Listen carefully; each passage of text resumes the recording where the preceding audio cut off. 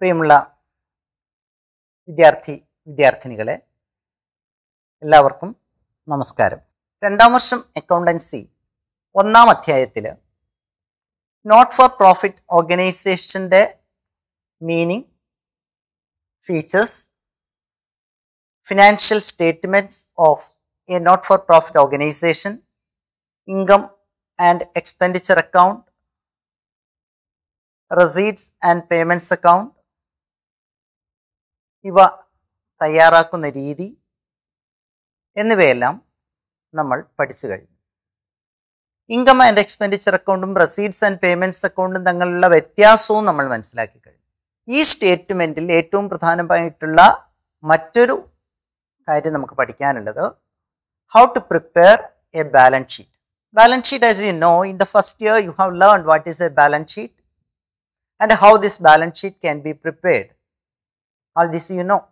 What is a balance sheet?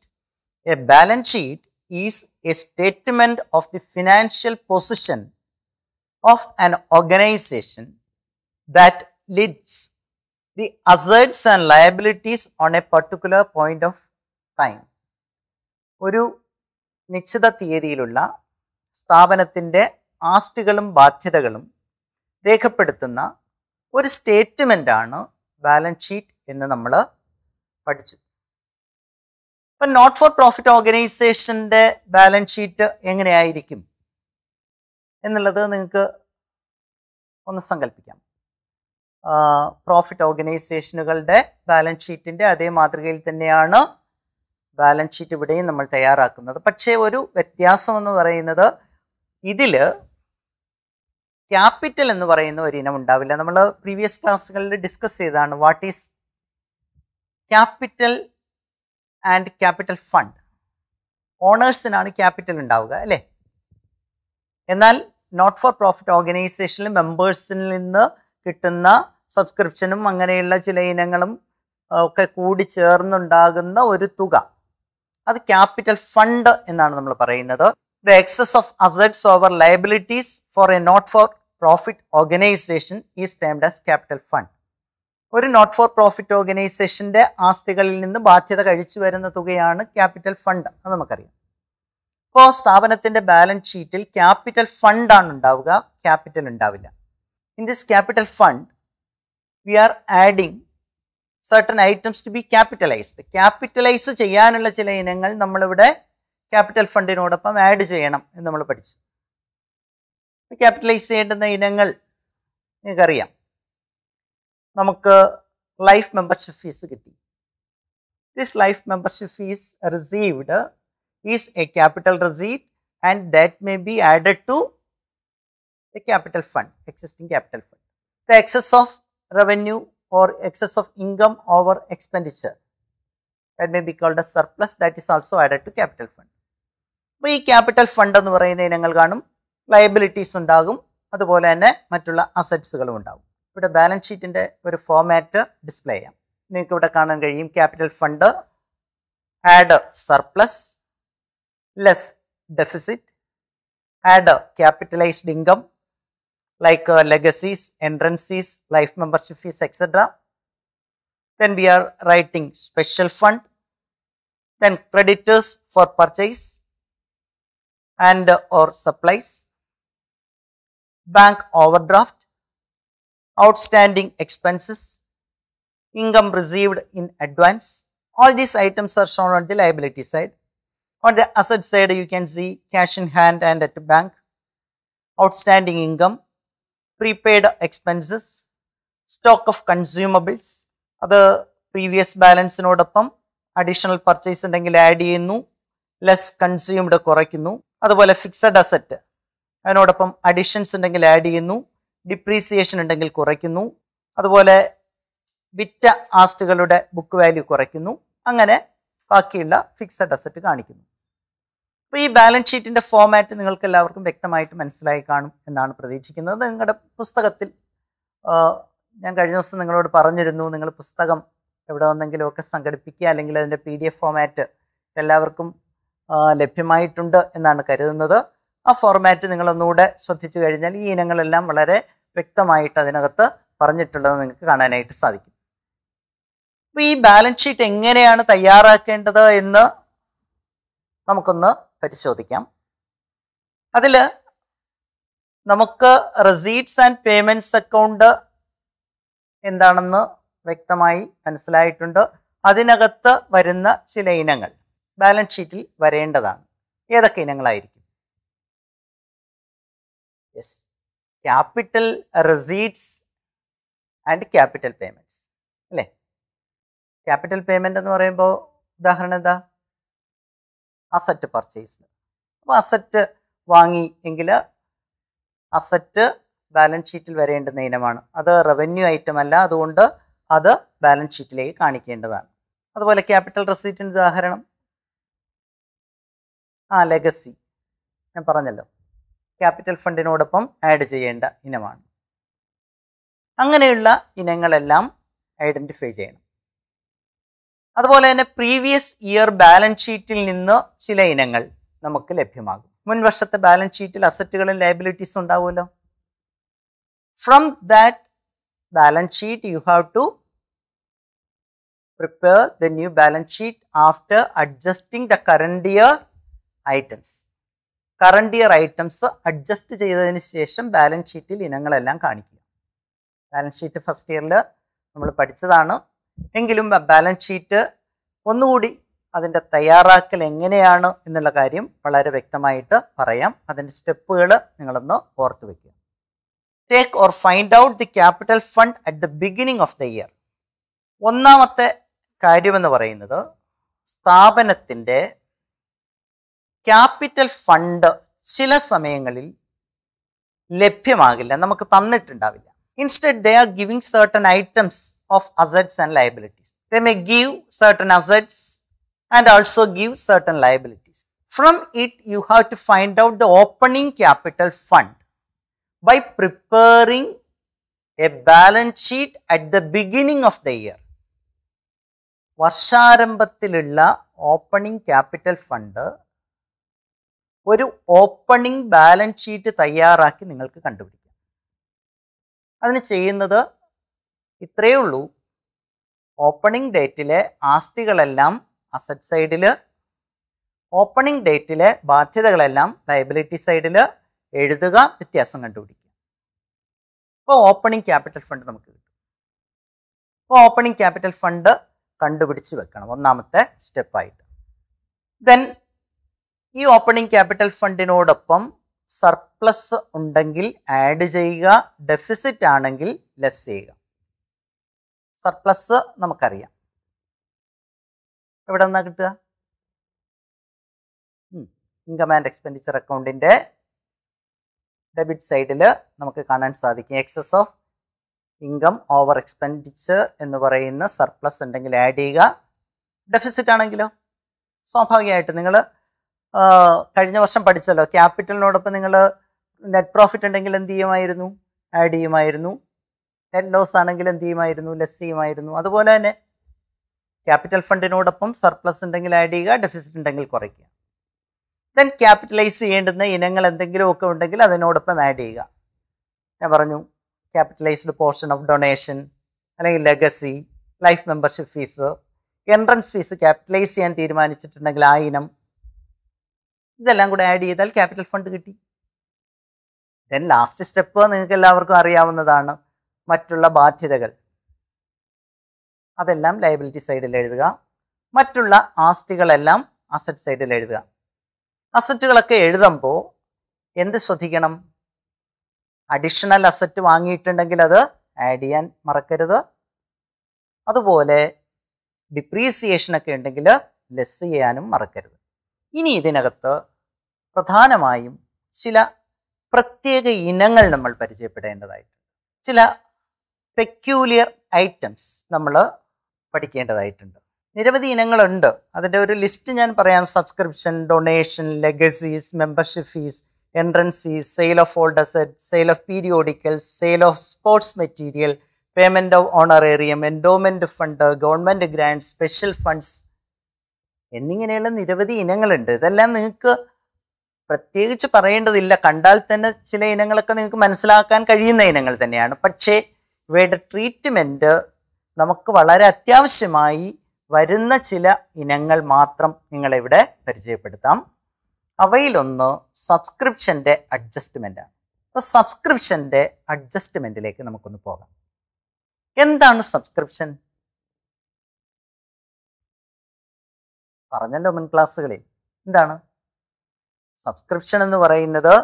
The amount given by the members either monthly or annually to a club or library or the institution in which he is a member.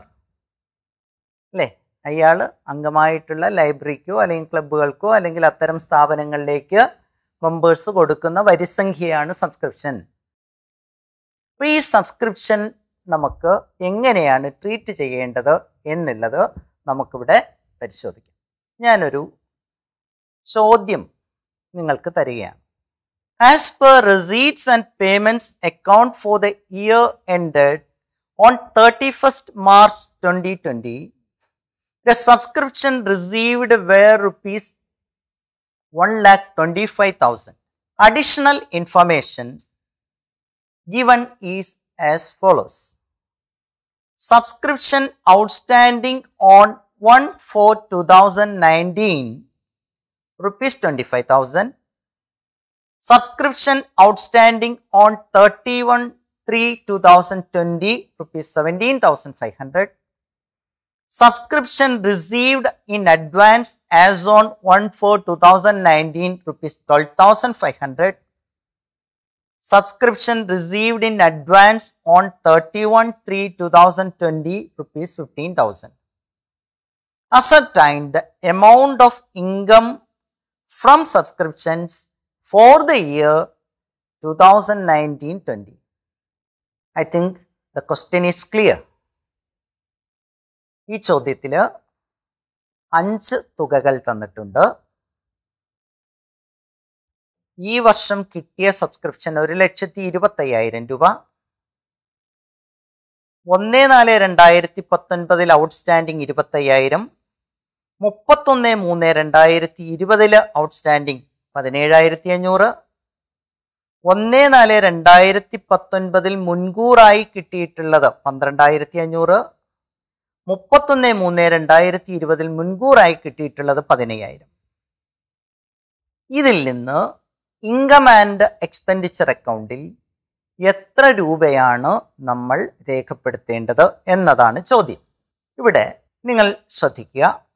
Which of these amounts related to the current year? Income and expenditure അക്കൗണ്ടിന്റെ പ്രത്യേകത എന്താണ്?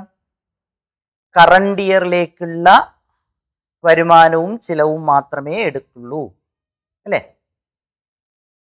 അപ്പൊ current ഇയറിലെ വരുമാനം ഇതിൽ ഏതൊക്കെയാണ് എന്ന് നിങ്ങൾ ഒന്ന് പരിശോധിക്കുക. ദേ ഇവിടേക്ക് നോക്കുക. Subscription outstanding on 1/4/2019 25,000 current ഇയറിലേക്കുള്ളതാണോ? 1/4/2019 outstanding ഉള്ളതാണ്. 31/3/2019 ഔട്ട്സ്റ്റാൻഡിംഗ് ആണ്, അല്ലേ? 1/4/2019 എന്ന് പറഞ്ഞാൽ അതിന്റെ തലേ ദിവസം 31/3/2019 ഔട്ട്സ്റ്റാൻഡിംഗ്. അത് ഏത് വർഷത്തേതാണ്? പ്രീവിയസ് ഇയറിലതാണ്. സബ്സ്ക്രിപ്ഷൻ ഔട്ട്സ്റ്റാൻഡിംഗ് ഓൺ 31/3/2020 അത് കറണ്ട് ഇയറിലെ ഔട്ട്സ്റ്റാൻഡിംഗ് ആണ്. Subscription received in advance as on 1/4/2019. 1/4/2019, അതായത് 31/3/2019 മുൻകൂറായി കിട്ടിയത് അത് ഈ വർഷത്തേക്കുള്ളതാണ്. ക്ലിയർ ആണോ? 31/3/2019 അഡ്വാൻസ് ആയി 12,500 രൂപ കിട്ടിയെന്ന് പറഞ്ഞാൽ അത് ഏത് വർഷത്തേക്ക് വേണ്ടി കിട്ടിയതാണ്? അഡ്വാൻസ് ആയിട്ട് 2019-20 കാലയളവിലേക്ക് കിട്ടിയതാണ്. So that relate to the current period. Subscription received in advance on 31/3/2020, 31/3/2020 advance ആയി കിട്ടിയത് അത് ഏത് വർഷത്തേക്കുള്ളതാണ്? സക്സീഡിങ് ഇയറിലേക്കുള്ളത്, അതായത് 2020-21 15,000 രൂപ. അപ്പൊ അതിൽ നിന്ന് നമുക്ക് രണ്ട് എമൗണ്ട് നമ്മൾ കണ്ടുപിടിച്ചു. ഔട്ട്സ്റ്റാൻഡിങ് അറ്റ് ദ എൻഡ് എന്ന് പറയുന്നത് ഈ വർഷത്തേക്കുള്ളതാണ്. അതുപോലെ തന്നെ അഡ്വാൻസ് അറ്റ് ദ ബിഗിനിങ് എന്ന് പറയുന്നതും ഈ വർഷത്തേക്കുള്ളതാണ്. എന്നാൽ മറ്റ് രണ്ടെണ്ണം, ഒന്ന് പ്രീവിയസ് ഇയറിലേക്കുള്ളതാണ്, ഒന്ന് സക്സീഡിങ് ഇയറിലേക്കുള്ളതാണ്. എന്താ നിങ്ങൾ ഇൻകം ആൻഡ് എക്സ്പെൻഡിച്ചർ അക്കൗണ്ടിൽ എഴുതുക? കറണ്ട് ഇയറിലത് മാത്രം. അപ്പോൾ ഈ വർഷം നമുക്ക് 1,25,000 രൂപ കിട്ടിയെങ്കിൽ അതിൽ മുൻവർഷത്തേക്കുള്ളത് കുറയ്ക്കണം, വരും വർഷത്തേക്കുള്ളത് ലെസ് ചെയ്യണം. എന്നാൽ കറണ്ട് ഇയറിലേക്കുള്ളത് എന്ത് ചെയ്യണം? ആഡ് ചെയ്യണം. So let us see how the amount is ascertained. ഈ എമൗണ്ട് എങ്ങനെ നമ്മൾ കണ്ടെത്തി എന്നുള്ളത് നിങ്ങൾ ഇവിടേക്ക് നോക്കുക. Subscription received during the year 1,25,000. Then outstanding at the end added, received in advance at the beginning added, outstanding at the beginning deducted, advance at the end deducted, so that the amount of subscription to be credited to income and expenditure account is rupees 1,15,000. income and expenditure അക്കൗണ്ടിലേക്ക് record ചെയ്യേണ്ടത് 1,15,000 രൂപയാണെന്ന് നമുക്ക് കിട്ടും. ഇനി മറ്റൊരു item, നമുക്ക് price കൊടുക്കാൻ ക്ലബ്ബുകൾ ഒരു ഫണ്ട് രൂപീകരിക്കുന്നു. Price fund. ബിൽഡിംഗ് നിർമ്മിക്കുന്നതിന് വേണ്ടി ഒരു ഫണ്ട് രൂപീകരിക്കുന്നു, ബിൽഡിംഗ് ഫണ്ട്. അതുപോലെ മാച്ചുകൾ സംഘടിപ്പിക്കാൻ ഒരു ഫണ്ട് സംഘടിപ്പിക്കുന്നു, മാച്ച് ഫണ്ട്. ഇത്തരത്തിലുള്ള ഫണ്ടുകളാണ് സ്പെഷ്യൽ ഫണ്ടുകൾ എന്ന് പറയുക. അപ്പോൾ ഈ സ്പെഷ്യൽ ഫണ്ടിൻ്റെ ട്രീറ്റ്മെൻറ്റ് നമ്മൾ ഒന്ന് മനസ്സിലാക്കി വെക്കേണ്ടതാണ്. സ്പെഷ്യൽ ഫണ്ട് സ്വാഭാവികമായിട്ടും ഒരു ഫണ്ടാണ്. ആ ഫണ്ട് നമുക്ക് ബാലൻസ് ഷീറ്റിൻ്റെ ലയബിലിറ്റി സൈഡിൽ കാണിക്കേണ്ടുന്ന ഒരു ഇനമാണ്. ആ ഫണ്ട് നമ്മൾ എവിടെയെങ്കിലും ഇൻവെസ്റ്റ് ചെയ്തിട്ടുണ്ടെങ്കിൽ അത്തരം ഇൻവെസ്റ്റ്മെൻറ്റ് ബാലൻസ് ഷീറ്റിൽ അസറ്റായിട്ട് നമ്മൾ കാണിക്കുകയും ചെയ്യും. ഇപ്പോൾ ഇൻവെസ്റ്റ്മെൻറ്റ് ഓഫ് ഫണ്ട് ബാലൻസ് ഷീറ്റിൽ അസറ്റായിട്ട് കാണിക്കും, ഫണ്ട് എവിടെ കാണിക്കും? ബാലൻസ് ഷീറ്റിൽ ലയബിലിറ്റി ആയിട്ടാണ് കാണിക്കേണ്ടത്. ഇനി ഈ ഫണ്ടുമായി റിലേറ്റ് ചെയ്ത് വരുന്ന ഇൻകങ്ങളെല്ലാം ഫണ്ടിനോടൊപ്പം ആഡ് ചെയ്യണം. ഫണ്ടിൽ നിന്ന് ചിലവാകുന്ന തുക ഫണ്ടിൽ നിന്ന് കുറയ്ക്കണം. അതാണ് അടിസ്ഥാനമായ നമ്മുടെ തത്വം. ആ ഫണ്ട് സാധാരണ ഒരു ഇൻകമായോ സാധാരണ ഒരു എക്സ്പെൻസായോ അല്ല നമ്മൾ പരിഗണിക്കുക. ഇപ്പോൾ ഒരു മാച്ച് ഫണ്ട് ഉണ്ട്. മാച്ച് ഫണ്ട് എന്ന് പറഞ്ഞാൽ അറിയാലോ, ക്രിക്കറ്റ് മാച്ച് സംഘടിപ്പിക്കുന്ന ഒരു ക്ലബ്ബ്. അപ്പോൾ ആ ക്ലബ്ബ് ക്രിക്കറ്റ് മാച്ച് സംഘടിപ്പിക്കുന്നതിന് വേണ്ടി കുറച്ച് ഫണ്ട് ശേഖരിച്ച് വെച്ചിട്ടുണ്ട്. നമ്മൾ മാച്ചിൻ്റെ സമയത്ത് ടിക്കറ്റ് വിറ്റ് നമുക്ക് കുറച്ച് പൈസ കിട്ടുന്നു, അല്ലെങ്കിൽ മാച്ച് നടത്തുന്നതിന് വേണ്ടി കുറച്ച് ഡൊണേഷൻ കിട്ടുന്നു, അല്ലെങ്കിൽ ഇൻവെസ്റ്റ്മെൻറ്റ് നടത്തിയതിൽ നിന്ന് നമുക്ക് കുറച്ച് പലിശ കിട്ടുന്നു. അങ്ങനെ ഇത്തരത്തിൽ കിട്ടുന്ന തുകകളെല്ലാം മാച്ച് ഫണ്ടിനോടൊപ്പം നമ്മൾ ആഡ് ചെയ്യണം. മാച്ചിന് കുറച്ച് എക്സ്പെൻസ് ഉണ്ടാവുകയാണെങ്കിൽ ആ എക്സ്പെൻസ് മാച്ച് ഫണ്ടിൽ നിന്ന് ഡിഡക്റ്റ് ചെയ്യുകയും ചെയ്യണം. നമുക്കതിൻ്റെ ഒരു എക്സാമ്പിളിലേക്ക് ഒന്ന് പോയി നോക്കാം. മാച്ച് ഫണ്ട് 50,000 ഉണ്ട്, മാച്ച് ഫണ്ട് ഇൻവെസ്റ്റ്മെൻറ്റ് 50,000 ഉണ്ട്, interest on match fund investment 4,500, donation four match fund 20,000, sale of match tickets 30,000, match expenses 72,500. Financial സ്റ്റേറ്റ്മെൻറ്റ്സിൽ ഇവ എങ്ങനെ കാണിക്കും എന്നാണ് ചോദ്യം. മറ്റൊന്നുകൂടെ ചോദിക്കുന്നു, മാച്ച് എക്സ്പെൻസസ് 1,10,000 രൂപ ആയാൽ അതെങ്ങനെയായിരിക്കും നിങ്ങൾ ട്രീറ്റ് ചെയ്യുന്നത് എന്നാണ് ചോദ്യം. അപ്പോൾ ഞാൻ പറഞ്ഞ തത്വം നിങ്ങൾ മനസ്സിൽ സൂക്ഷിക്കുക. മാച്ച് ഫണ്ട് 50,000 ഉണ്ട്. അതിൻ്റെ റെസ്പെക്റ്റീവ് ഇൻകങ്ങളെല്ലാം മാച്ച് ഫണ്ടിനോടൊപ്പം ആഡ് ചെയ്യുന്നു. Income from match fund investment, donation four match fund, sale of match tickets ഇവയെല്ലാം ആഡ് ചെയ്യുന്നു. മാച്ച് എക്സ്പെൻസസ് 72,500 ഡിഡക്റ്റ് ചെയ്യുന്നു. Balance of match fund ₹32,000 is shown on the liability side of the balance sheet. നിങ്ങൾ balance ഷീറ്റിലേക്ക് നോക്കിയാൽ balance ഷീറ്റിൻ്റെ liability സൈഡിൽ match fund എങ്ങനെയാണ് record ചെയ്തിരിക്കുന്നത് എന്ന് നിങ്ങൾക്ക് കാണാനായിട്ട് സാധിക്കും. മാച്ച് ഫണ്ടിനോടൊപ്പം ഇൻകങ്ങൾ ആഡ് ചെയ്തു, മാച്ച് എക്സ്പെൻസ് കുറച്ചു. എന്നാൽ ഈ മാച്ച് ഫണ്ട് നമ്മൾ എഴുതുന്ന സമയത്ത് എക്സ്പെൻസ് കൂടുതലാണെങ്കിൽ, ആദ്യം എക്സ്പെൻസ് കുറവായിരുന്നു, മാച്ച് ഫണ്ട് ഇൻകം കൂടി കൂട്ടുമ്പോൾ കൂടുതൽ തുക വന്നു. മാച്ച് എക്സ്പെൻസ് കൂടിയ സാഹചര്യത്തിലാണെങ്കിലോ, ഇവിടെ നിങ്ങൾക്ക് കാണാം ചിത്രത്തിൽ 5,500 രൂപ debit balance of match fund ആണുള്ളത്. ചെലവ് കൂടി, നമ്മുടെ ഫണ്ടും വരുമാനവും എല്ലാം കൂടെ എടുത്ത് നോക്കിയപ്പോഴും ചെലവിനേക്കാൾ കുറവാണ്. അപ്പോൾ ആ തുക നിങ്ങൾ എന്ത് ചെയ്യും? ആ തുക ഇൻകം ആൻഡ് എക്സ്പെൻഡിച്ചർ അക്കൗണ്ടിൽ ഡെബിറ്റ് ചെയ്യണം. ഇതാണ് മാച്ച് ഫണ്ടിൻ്റെ ട്രീറ്റ്മെൻറ്റ് എന്ന് പറയുന്നത്. അപ്പോൾ നിങ്ങൾക്ക് ഇൻകം ആൻഡ് എക്സ്പെൻഡിച്ചർ അക്കൗണ്ടിലേക്കൊന്ന് നോക്കുക. അവിടെ മാച്ച് ഫണ്ട് ഇൻകങ്ങളെല്ലാം ആഡ് ചെയ്തു, എക്സ്പെൻസ് ലെസ് ചെയ്ത് വന്നപ്പോൾ എക്സ്പെൻസ് കൂടുതലാണ് അല്ലേ? അതുകൊണ്ട് നമ്മൾ മാച്ച് ഫണ്ടിൽ നിന്ന് എക്സസ് ആയ തുക ഇൻകം ആൻഡ് എക്സ്പെൻഡിച്ചർ അക്കൗണ്ടിൽ റെക്കോർഡ് ചെയ്യുന്നു. ഇതാണ് മാച്ച് ഫണ്ട്. ഇതുപോലെ ഏത് ഫണ്ടായാലും. അതുപോലെ മറ്റൊരു ഇനമാണ് സ്റ്റേഷനറിയുടെ അഡ്ജസ്റ്റ്മെന്റ്. സ്റ്റേഷനറി സ്വാഭാവികമായിട്ട് സ്റ്റേഷനറി, പ്രിന്റിംഗ് ആൻഡ് സ്റ്റേഷനറി ഒക്കെ നിങ്ങൾക്ക് അറിയാം എന്ത് ഇനമാണ്? റവന്യൂ ഐറ്റമാണ്. It will be shown on the debit side of the income and expenditure account. Okay. എന്നാൽ ചില സമയത്ത് നമ്മൾ സ്റ്റേഷനറി സ്റ്റോക്കായി പരിഗണിക്കുന്ന സ്ഥാപനങ്ങളുണ്ട്. സ്റ്റോക്ക് ഓഫ് സ്റ്റേഷനറി വരികയാണെങ്കിൽ അവിടെ നിങ്ങൾ ചെയ്യേണ്ടത് വേറൊരു ട്രീറ്റ്മെൻ്റ് ആണ്. സ്റ്റേഷനറിയുടെ അഡ്ജസ്റ്റ്മെൻ്റ് എന്ന് പറയുന്നത് നമ്മുടെ നിലവിലുള്ള സ്റ്റോക്കിനോടൊപ്പം പർച്ചേസ് ചെയ്ത് തുക ആഡ് ചെയ്തിട്ട് ക്ലോസിംഗ് സ്റ്റോക്ക് കുറച്ചാൽ സ്റ്റോക്കിൻ്റെ കൺസംഷൻ നമുക്ക് കിട്ടും. ആ കൺസംഷൻ മാത്രമേ ഇൻകം ആൻഡ് എക്സ്പെൻഡിച്ചർ അക്കൗണ്ടിൽ എഴുതാൻ പാടുള്ളൂ. Closing stock of stationery closing balance ഷീറ്റിൽ നമ്മൾ എഴുതണം. എന്താണ് ചെയ്യുന്നത്? സ്റ്റോക്ക് ഓഫ് സ്റ്റേഷനറി ഓപ്പണിങ്ങിൽ ഉണ്ടെങ്കിൽ അതിനോടൊപ്പം പർച്ചേസ് ഓഫ് സ്റ്റേഷനറി എന്ത് ചെയ്യുക? ആഡ് ചെയ്യുക.